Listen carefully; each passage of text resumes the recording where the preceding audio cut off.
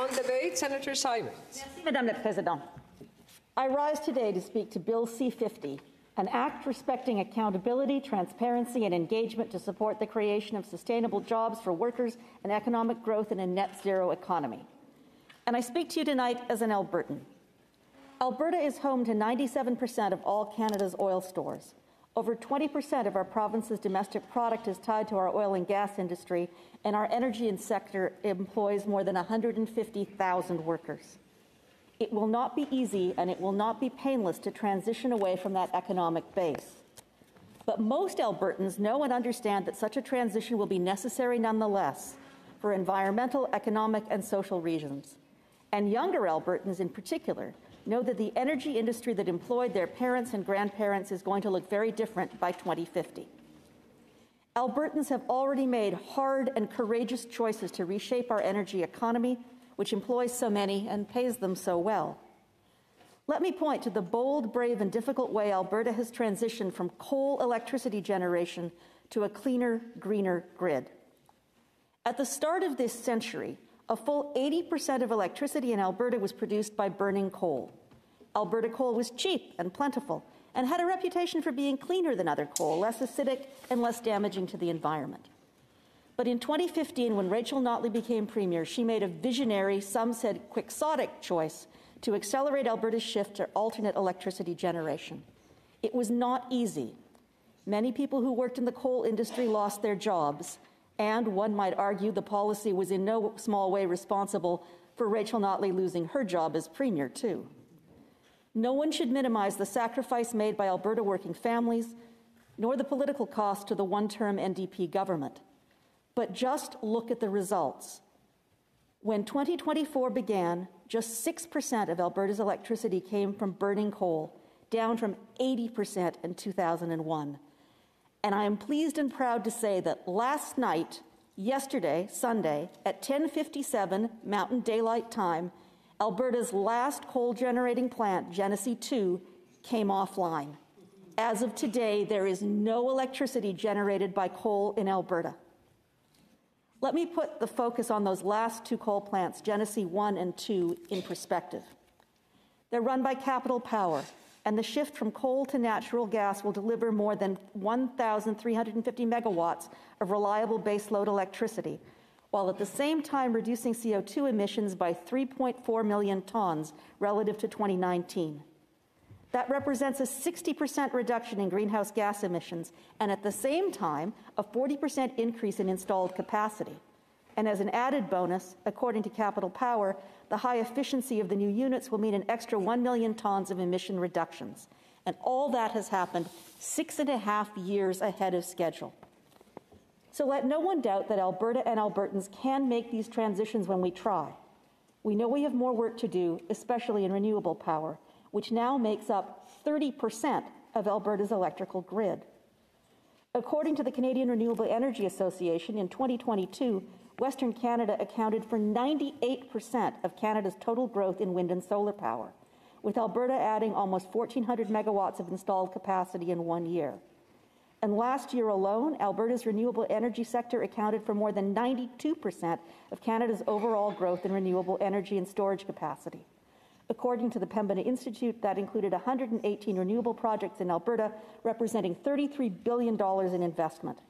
And that means there were green energy projects representing, according to the Pembina, 24,000 job years at some stage of development. Now, I'll admit the absurdly draconian restrictions that Danielle Smith's government has recently imposed on wind and solar investments are a problem, but notwithstanding, the capital market is telling us that wind and solar have a huge role to play in Alberta and Canada's energy future. And that means not just sustainable power, but sustainable jobs. But the big new power play in Alberta, I don't mean the Oilers, although their power play is very good. No, the big new power play is hydrogen, and it isn't a fantasy. There are already projects in Alberta in development to transition diesel buses and trains and heavy equipment to hydrogen, to convert natural gas power plants to hydrogen, to heat new subdivisions with hydrogen, to use hydrogen in all sorts of industrial processes. There is huge economic and employment potential in a serious shift to green and blue hydrogen, and huge economic environmental gains to be made as well. Nor are sustainable energy jobs the only kinds of sustainable employment that Alberta has.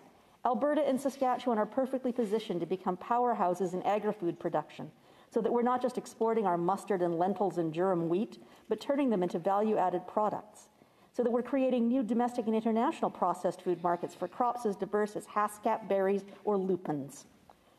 Then there's the exciting prospect of repurposing Alberta's oil sands. Instead of burning that bitumen for fuel, suppose we used it to create strong and lightweight carbon fiber, and to use that carbon fiber to build everything from airplanes to auto parts to sports gear to protective clothing.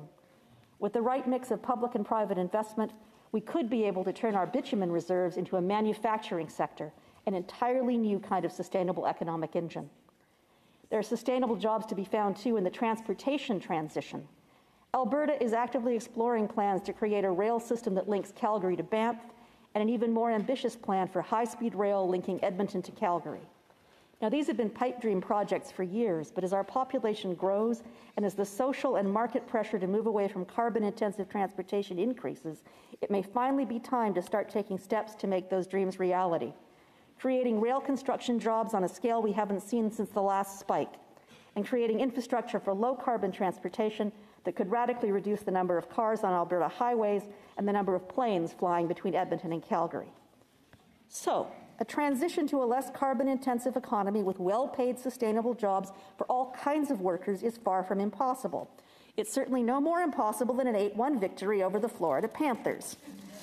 This is the future that Alberta and Canada need to embrace, and I believe Albertans have the courage and drive to make that transition. But it's hard for me to see how Bill C-50 helps. Bill C-50 doesn't invest more money in research and development. It doesn't set aside a penny for job retraining or for post-secondary education.